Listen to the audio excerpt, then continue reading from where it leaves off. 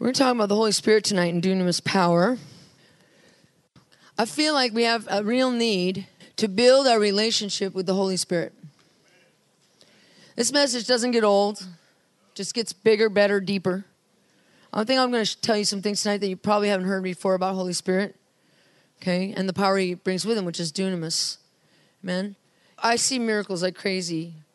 I'm so grateful that we see these miracles. But they're all through the action of the Holy Spirit. It's not me working them. I'm just like a player on the chessboard. I'm just there submitting myself to God and the Holy Spirit. And then Holy Spirit is doing the work with dunamis power. And we see a lot of amazing things. I mean, I just had a girl in prison. We don't have the footage of this one because we weren't allowed to bring cameras in. And she had crushed her heel in a car accident and had like bolt screws, things in her foot to try to rebuild and reconstruct her foot after the accident. And one of the screws in the back of the heel got dislodged. It was trapped underneath her skin, and it was causing a big bulge to come out.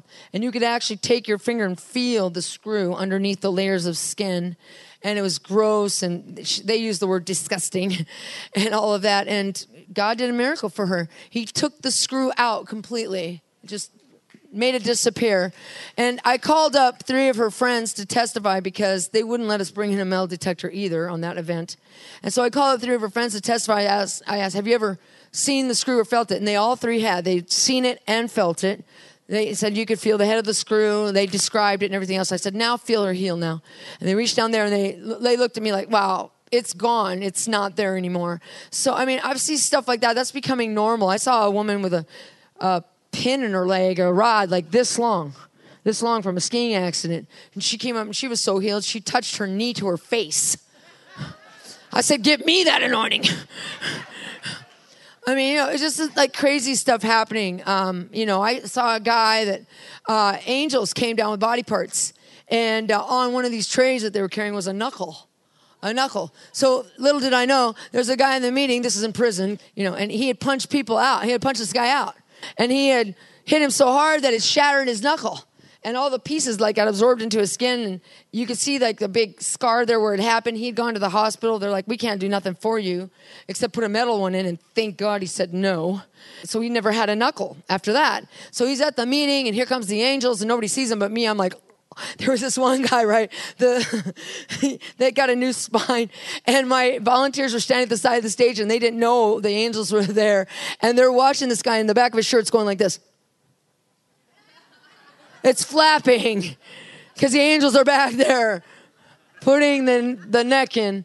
Anyway, the metal disappeared. But the guy with the knuckle, right, he's like, okay, wow, great, this is a great meeting. He leaves. He doesn't realize anything's happened. He goes to bedline. He's cracking his knuckles, and he realizes he now has a knuckle.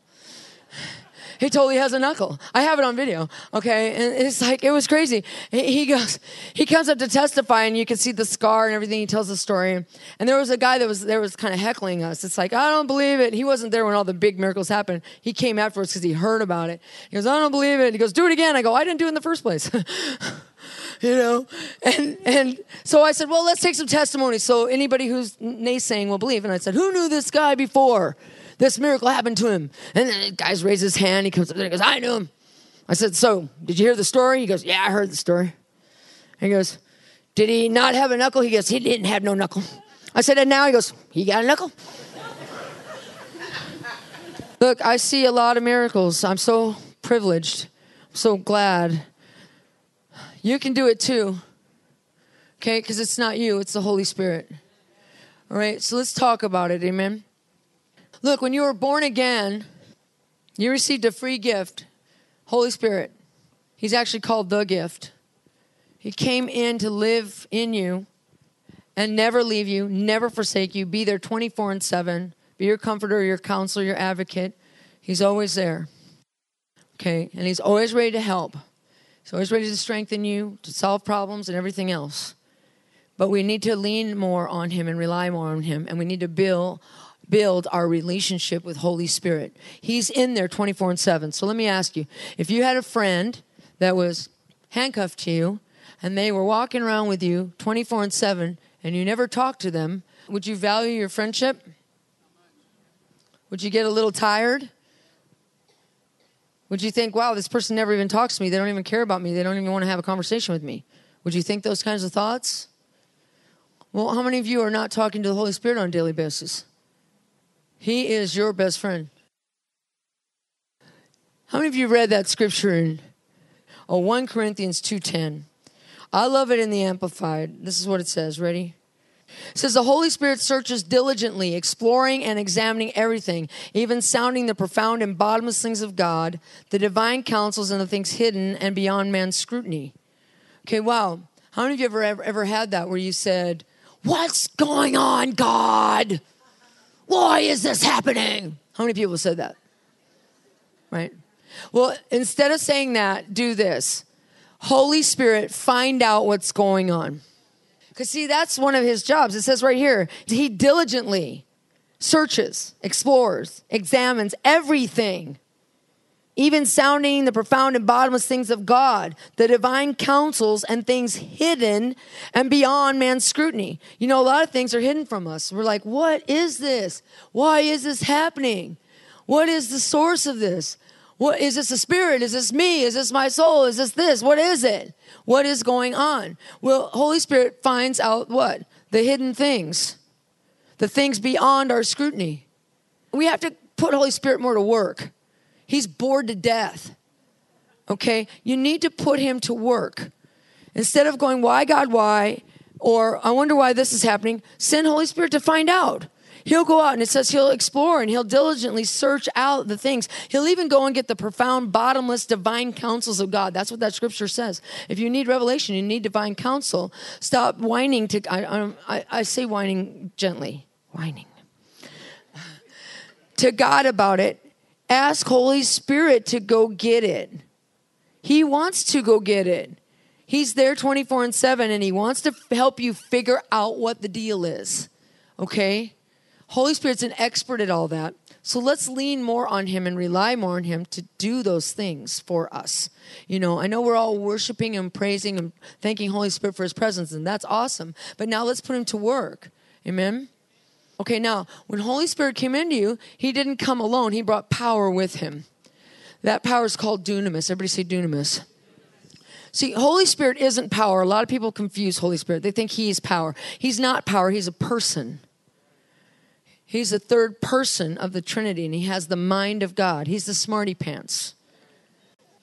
But Holy Spirit, when he came into you, he didn't come alone. He brought power with him. Okay, I mean, just some biblical examples. I mean, just with Mary. Remember when Mary got pregnant? And she was a virgin, and she got pregnant. She had the Christ child. How did it happen? The Bible says in Luke 1 that she was overshadowed by the Holy Spirit and power. See, Holy Spirit and power. Holy Spirit doesn't come alone. He brings power with him. Same with Jesus. In Acts 10:38, it says, God anointed Jesus Christ of Nazareth with the Holy Spirit and power. And he went around doing good, healing all who were oppressed of the devil. Jesus was led by the Holy Spirit. Holy Spirit was leading him to do the will of the Father. And then when he came across a problem or a healing that needed to take place, Holy Spirit would work through Jesus to release this power that comes with Holy Spirit to cause the miracles to happen. Even for us, in Acts 1:8, it says that we will receive power when the Holy Spirit comes upon us. So see, Holy Spirit isn't alone in this game. He brings power with him. Now, in all three of those scriptures and in others, that word power is the Greek word dunamis. Everybody say dunamis. Dunamis is very important. And dunamis, Holy Spirit, has the mind of God, and he understands the will of God. And he's, like I said, he's the brains of the operation. And whenever you ask him to go and explore and search out and find out something that's going on in your life and give you an answer to a problem or a situation, he goes and he does. He goes out and he finds out what the root of that thing is, why that sickness is happening to you, why you're broke like a joke. And he finds out the answer. He brings you the revelation. And then he applies this power called dunamis to that specific place that he's discovered is the source or the root of that issue, and fixes it with the power he brings with him. Now, this is really important. See, dunamis, if you look at the word dunamis in the scripture, it means a lot of things. One thing it means is power and influence that belongs to riches and wealth. Go look it up in your Strongs. Dunamis power means power and influence that belongs to riches and wealth. See, right now, Holy Spirit lives in you with dunamis. You have a tank full of Holy Spirit and dunamis power. So let's say you have a broke like a joke thing. You can't figure out why. I'm tithing. I'm doing this. I'm doing everything I can. Why am I still not prospering? What is the problem? Well, there could be something in your bloodline you don't know about. There could be a behavior, like maybe you're not a very good steward and that's stopping your blessing from coming. There's something that's happening and you can't figure it out because it's, as 1 Corinthians 2:10 says, beyond your scrutiny, hidden from you.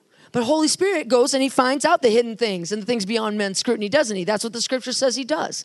So he goes and he finds out that thing that's hidden from you, that's blocking you from going to the next level, that's preventing you from having a manifestation of a financial increase. He finds that root, he reveals it to you, lets you know. You're reading the Bible, you get a download, you're in worship, all of a sudden you think, oh, that's it, I just figured it out. No, you didn't just figure it out. Holy Spirit figured it out for you and he released it to you. Amen? But then when that happens and he goes and he finds out that thing that's hidden from you, that was beyond your scrutiny, then he applies dunamis to it. So if you're broke like a joke and you don't know why, ask Holy Spirit to go figure out why. Is there something in my attitude, my this, my that? Am I doing something? Is it in my bloodline? And when he comes back and he tells you what it is, and say, okay, Holy Spirit, awesome. I won't do that thing anymore. And now release dunamis on that. And he does. And dunamis, one of the meanings is the power and influence that belongs to riches and wealth. So he releases riches and wealth into that situation. Power and influence that comes with riches and wealth. How many of you know it's not just wealth you want influence. You want to be influential. I have now made it cool to be in prison ministry. I have influenced the public.